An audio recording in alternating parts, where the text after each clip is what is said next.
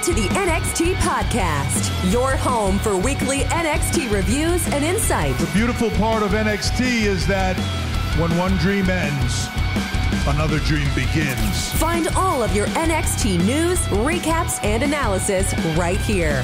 So with that being said, we only have one question for you. Are you ready?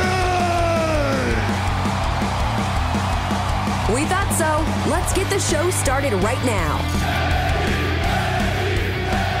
All right, everyone. This is Memphis Mark coming to you from Mullet Manor. And we're going to go over NXT this week for 6/11. But before we do, we're going to do a little recap of Battleground, the first event inside in the UFC facility, the new parent company of WWE. And, the studio is nicer, but I don't know about size-wise, the difference. It looks a little bigger than what they use in Orlando normally. But, it did look luxurious. It did look like it had more luxury in it and not just bench seats and that type.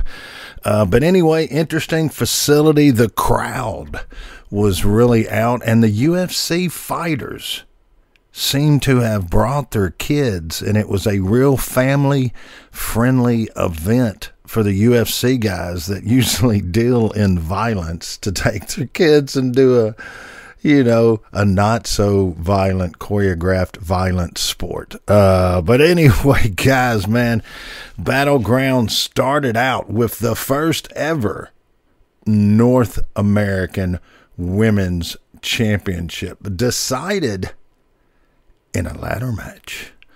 And, you had Sol Ruka, you had Jada Parker, Mi Chen, Valen Henry, Lash Legend, and Keilani Jordan. And, Sol comes out first and Jada, and then, it's a pretty good match. Every Miss Chen's going to sell good for you. Valen had the Las Vegas cowgirl look. Lash, where was her focus in this? Was it on Trick? And Jada Parker, this is what I came out of this match of. Jada just needs more time. Looks like she has the basics. She just needs more time.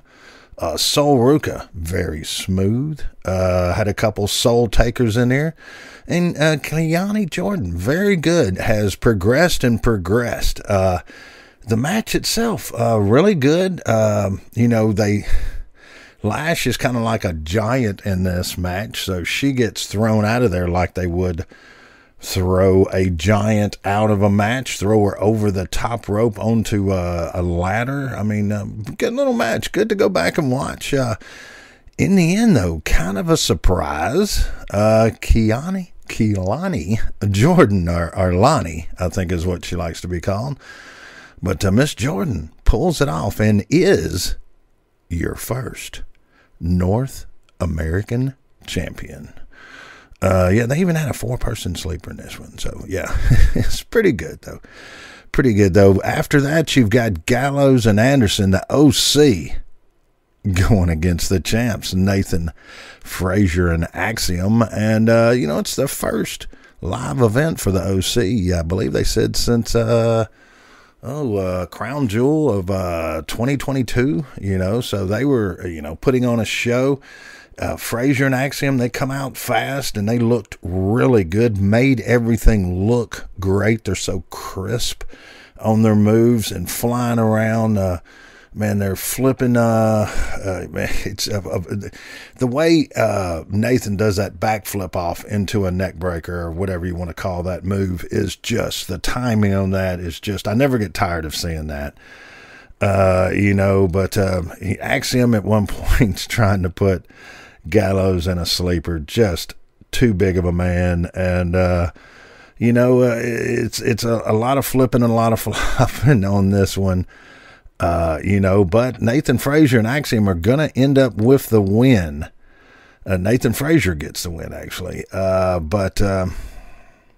Okay of a match. It's just, the OC, they're good. They're a different style of old school mixed with Japan wrestling. This match was pretty good, though. Pretty good, you know. I'm not going to... The ladies' match, I think, overshined this one a little bit. But let me see. You've got a cheerleaders coming. Let me see. Dante Chin is tearing up the Singapore Canes. Let me see. They're really pushing the 2026 SummerSlam in Minnesota with 2 nights of entertainment. So they're going to extend SummerSlam out now. You know, everything going to become a big event, I guess, like WrestleMania. I don't know. But it's underground time now, and you've got Lola Vice going against Shayna Baszler. And Shayna's always a beast. And Lola Vice really had the look in this match. She looked serious. She looked prepared. She came out with everything going in the fight was good. The fight was good. You know, it could have been so much better because Shayna is so much better. She had to slow down to make Lola look good. And eventually Lola is going to win this one. Kind of a weak move on Shayna. I don't know. You know, every once in a while Lola looked really good in that, but Shayna looked really good. It's a weekend on that match. But and they got more Eddie Thorpe promo, and then of course Sexy Red congratulating Lonnie Jordan. Then we got the men's North American Championship. It's a 3-way. You've got Gallus with Joe Coffey, and you've got Wesley, and of course you've got the champ, Uba Femi. And man, you know, Uba is a monster. He's kind of growing on me. His awkward style, you know, kind of like it because Joe Coffey, he's like like Booker T says, he's good to the last drop, man. That dude is just tough and old school. And Wesley, you know, I originally didn't like all the high-flying stuff he did. I thought a lot of it was overkill, but he's kind of slimmed a little bit back, making it more effective. I kind of like some of it, but Oba's going to win this match. But he throws these. This is a pretty good match to go back and watch. Maybe the beginning of a giant in the future, what we thought maybe Omos would have been. Oba really seems to be fitting the bill in this. So good match, though. Good match. Cannot complain.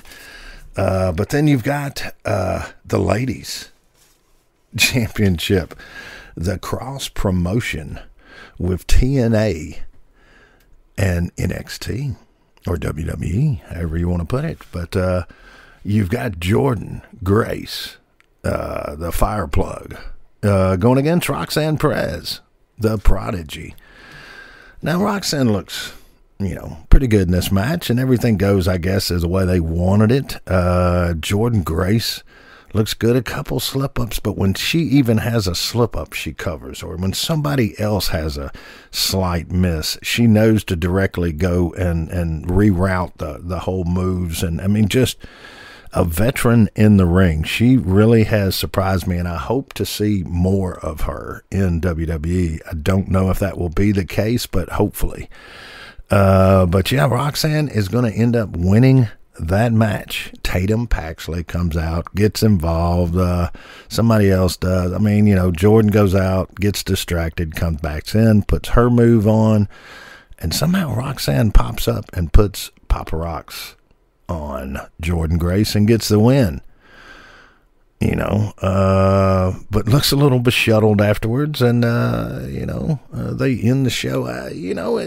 Battleground was not bad at all. You know, if you can, just turn on Peacock and watch it. If this was a pay-per-view event, I would have not been too happy with it, but it is what it is, they say, and that's going to lead us straight in to 6/11, the NXT show. And, they start off, of course, with their recap. But then you've got Jada Parker Going against, Lonnie Jordan comes out and does a spot. And of course, everybody's got to come out, Jada and then Michin. And Jada's looking past Michin, so that sets up the Jada Parker-Michin match. Michin's kind of become the Swiss Army knife. She can really do anything. She can sell. She can get somebody over. She can look good. She can hype the crowd. She's really good. She's got such good timing. But look, Jada she's better. She just needs more time. She's had a big old school body slam. And I know that sounds simple, but it looked good. So Jada is going to get there. Big, powerful girl, going to, make some moves. But the OC comes out during this match, and they don't get involved until Jada goes outside the ring and grabs a chair. And Anderson then takes the chair from her, which allows Michin to roll her up into a small package and get a win. But Michin, man, I really wish they would do more with her. Really think there's something there. They go back over a recap of how Gallus attacked Wes Lee at Battleground after their match, and so they're going to lead up to a 6-man tag a little later. But then they tease with Cody before they go to a commercial break, but they come back with a good comical representation of Chase U. The guys are all in there just bickering back and forth, and then Thea Hale comes in and layeth the smacketh downeth. She gives them all hell yeah and raises the roof on that one, and a good little promo.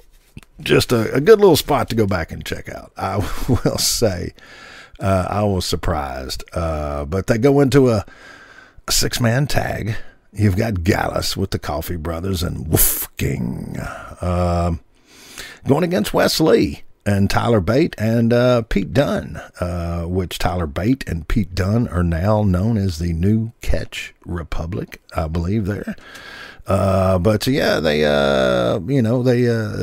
Peter's doing his fingers, or Pete is doing his fingers, knocking everybody down, and Joe Coffey hits, I can't remember who he hit. Let me see. He hits Wes Lee. Joe Coffey hits Wes Lee with a clothesline in this match that is, might I say, APA-esque. John Layfield would have been proud of this clothesline from, where. Really good match. I mean, Coffee is just a monster. Does so good. And Gallus, they really look good in this. Gallus is going to win the match too, but with all the European guys you have in there, really you had everybody but Wes Lee was, I believe, not born on our soul. It looked like an old school somewhat of a match with the add of the fingers and, of course, Tyler Bate, the big strong boy, his annex. But yeah, good match. Gallus wins it. Let me see. Then they got that little promo spot with OTM out the mud with Jada Parker, and she's got a rematch with Michin coming up, and she wants OC. With OC out there, she wants OTM out there. All these letters, OC, OTM. But anyway, and then Brynlee Reese does a little promo with Anofi and Blade, which they've been developing their chemistry, but they seem to be a little worried, Anofi and Blade do, about her match with Wendy Chu, the new Wendy Chu. You know who? Wendy Chu. But it's Wendy Chu, the new look. They're a little worried. And Brynlee's not, because they're old pals. Let me see. They've got Sol Ruka doing a pretty much a follow behind of her kind of like showing up to the UFC Battleground event, and they do a little background and give her a chance to have the stick and show a little bit of her personality. Not bad. I can't say anything bad about it. That's probably going to be the next push you're getting out of the women's division. Valen probably, JC Jane with her STP nose piece. But those are your big on the ladies division, and apparently Miss Lonnie Jordan. But yeah, good little promo. But then they go to the Brynlee Reese Wendy Choo match, and the new look of Wendy Choo. I kind of like it. She's been watching a little Bray Wyatt, a little Undertaker, a little Kane. She's been watching a little the way her characteristics, her head turns, the way she plays to the crowd, to the cameras, the makeup, the facial expression or lack thereof. I like it. I didn't think I would. I did not think I would. But Wendy Choo is quickly becoming Wendy Choo. You better put some respect on that, Achu. But yeah, Wendy Choo has a match. Brynlee has some good showing, but she seems a little freaked out. And she's gonna, get submitted. Brynlee gets submitted by Wendy Choo. And the new look. I kind of like the debut of the new look there. So, yeah, all right. From there, you got Ora Mensah and Ethan Page. Good little promo spot they did for that. And then you got Mr. Stone confronting Roxanne out in the parking lot as she's giving a promo. And he knows that she's going to make the state of the ladies' division address tonight, and he's trying to do a little snooping and see what she's going to talk about, and she kind of lets her know that he's heard it. He's going to call Ava out, all-knowing Ava, and she won't give it up, won't give up any information. The only thing we gathered from that is Mr. Stone needs to wear a looser shirt, or either take that top button unbutton there, buddy. You got that. And then, of course, you got Cody. You got the champ. Shows up on NXT to do, I guess they're getting ready to head off to Scotland. And he does a little promo for getting the crowd ready for Scotland. In AJ Styles in an I Quit match in Scotland. So coming up, we'll see how that goes. But he gets the crowd going and hollering and screaming. And then Trick comes out in his white stacks, man. Trick coming out in his white stacks, 1970 style. What do you know about that? That's something I had on. But look, and he comes out and he kind of asked for a little wisdom from Cody, and he goes, pretty much, how do you go from being the hunter to being the hunted? And of course, Cody drops some verbs and some adverbs in there, and tells him how it is, and then lets him know how his next opponent will be determined. It seems they're going to have a 25-man over-the-top rope battle royal for the winner gets the shot at Whoop That Trick. But then he kind of drops a little bomb there, a little pipe bomb, if I may. And he says that all brands will be participating pretty much. So, hey, it looks like the interview's over, and then Trick stops him. And he's like, hey, man, I got to ask you something, man. You coming to the cookout July 4th, man? Good little end. They're trying to play on the heartstrings with Trick, building him a little character there. I kind of like it. And then he says, even Trick goes, play Cody's music. All right, so good little good little spot.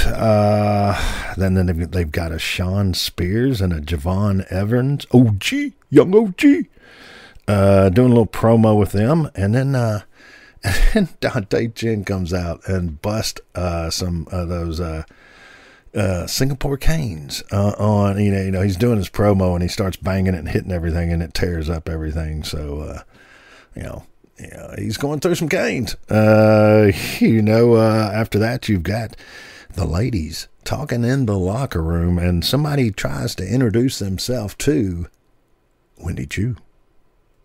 And Wendy Choo looks at him, and everybody leaves Wendy Choo alone. And after that, they introduce the NIL class, and I got to do a little bit more research in that. I know the NIL involving basketball and football and, major sports. I don't understand completely the aspects of the NIL and WWE, but I will find out. But then you're going to have Lexis King, the TV star, going against Dante Chen in a Singapore cane match there, the aforementioned. The match, Dante jumps out first and goes in there. He's already got, 2 wins over, so they're trying to say that it was a fluke, so he's trying to go, and man, look, as far as these cane matches go, I've seen a bunch of them, and, they're okay, but this one, was pretty good. Because Chen beats the crap out of Lexis King for a while with that cane. Breaks one over him. I mean, they got canes hanging Velcroed on the side of the outside where the fans are. I mean, they got them everywhere. So, but Dante looks really good in here. And at one point in time, Lexis puts the cane, kind of menangles it in the wrapping of the turnbuckle to where it's straight out like a projectile. And he's going to do a throw into the turnbuckles and catch Chen. Chen reverses it, causes the match, you think, to maybe make that turn to where Chen's going to get his 3rd victory. But the crafty, somewhat veteran Lexis King pulls out a win, and it looked pretty good doing it. So, we'll see how they, I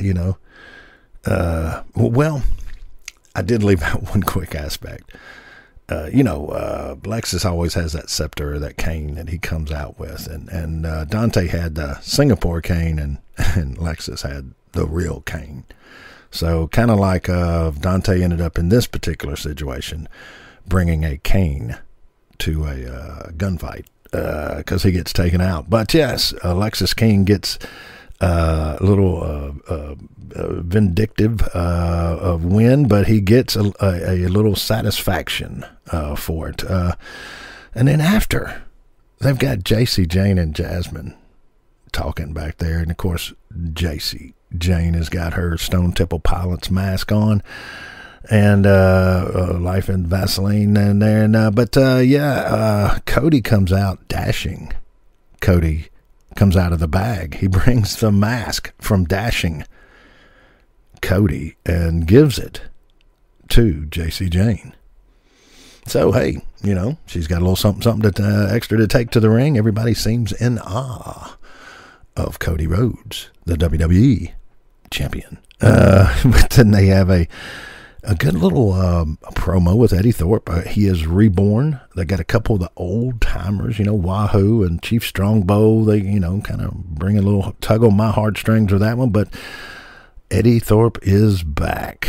And then before his match, though, they got a quick promo with the OC and Mi Chen, and she gets a match with Lonnie coming up. So, Mi Chen is saying she's the HBIC, so I'll have to look that up. I have no idea what that means. But anyway, after a little security scare at the desk, we have the guy, the first time I believe I've seen him is Tavon Heights going against Eddie Thorpe, the reborn Eddie Thorpe. And I thought I'd heard of, I thought I knew the look of Mr. Heights, and I did a little research, and he is actually a true bronze and silver wrestler, bronze and silver medal winner. Won a bronze in Norway and won a silver at the Pan American Games in Tokyo. And a good little start. He's 6'3", good guy. He's got the wild, wacky look. And he's going against Eddie Thorpe, the king of the underground, according to Booker T. But, Eddie sells some in this match, and Tavon looks really good, kind of. And to tell you the truth, I mean, that Eddie's going to get the win. But Tavon, they do not let it just be a squash match. He represents himself really good. And so even so, after the match and Eddie wins the match, they go to a spot with no quarter catch crew. And you've got Dempsey telling Miles, "Go get Tavon. Bring him to me. Bring him here." That's the best accent I can do. But, yeah, they're carrying on with that. They're saying that maybe they need a new member, you got Ava and Mr. Stone, talking about, Roxanne, and Stevie Turner comes in and snitches them out. And you've got Javon Evans going against the chairman, Sean Spears, in kind of their revenge match, and, man, the young OG, bouncy. He likes it bouncy, they say. But he is just looking fantastic, And at the start of the match, Sean Spears does throw the old, he throws his headgear, his little scarf in his face, and then pounds him. And a real quick story, I can remember years ago being in the nightclub business. I had a gentleman we had to had an altercation in the parking lot, and the gentleman I saw with the cigarette in his mouth, and I was thinking, he's going to try to thump that in my face and hit me. And you see this in the past, but actually this happened to me. It was like in slow motion, and he did it, and I moved, and I hit him with the best punch I've ever hit anyone. And that big son of a gun went to one knee, and then I was like, oh, dear God. That big old guy come back up. But we are friends to this day. So if you're out there, Jay Wells, representing Silky Sullivan's on Bill Street, God bless you and family. But, yeah, we'll go back to the match, man. Look, Sean Spears looks really good in this match, man. Javon, I could go through all of these highlights or whatever, but this is a good match to go back and watch. Now, Sean Spears is going to get the win. But look, this is a good match to go check out. And then look afterwards, you got Javon all bloody in his mouth and everything where he missed, and I believe it was when he hit the desk. So, yeah, pretty good. Let me see. Then afterwards, you got Tony D and the family showing up, and they end up around Tyler and Pete and Axiom and Nathan, and they all, they've all had that their name on that cup, and Tony D is kind of flaunting it in their face there, and Nathan seems, a little distracted. But we'll see where that goes. But they ended all with Miss Roxanne, the ladies champ, coming out and giving the state of the women's address, and she calls Ava out there, and all knowing Ava, and Ava comes out, and then STP,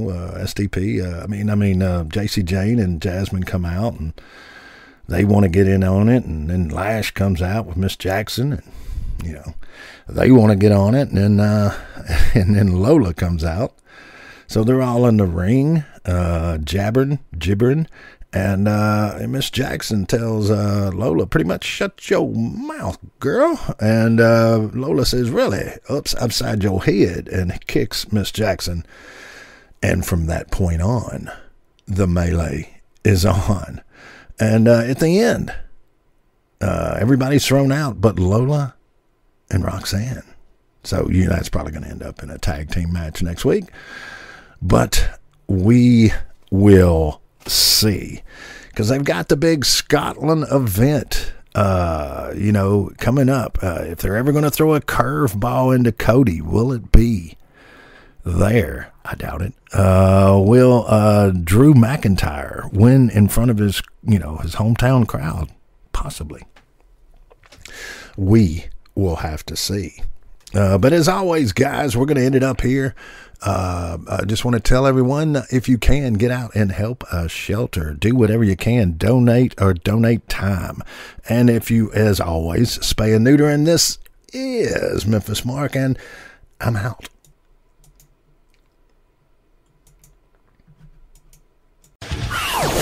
Thanks for listening to the WWE Podcast. Don't forget to subscribe on your favorite podcast app so you don't miss a show, or head to WWEpodcast.com. And for all of these shows ad-free, head over to patreon.com/WWE Podcast. Until then, we'll see you next time.